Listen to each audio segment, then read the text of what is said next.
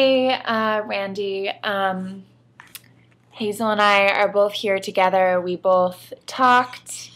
I don't know why she's smiling, but we found out that you're dating the both of us. What do you want to say?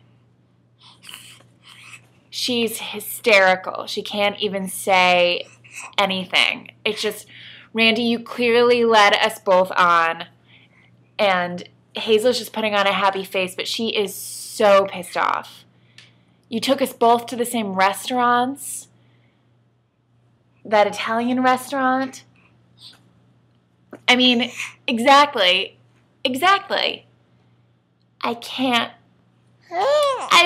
We both really loved you a lot, and for us to have to find out on our own.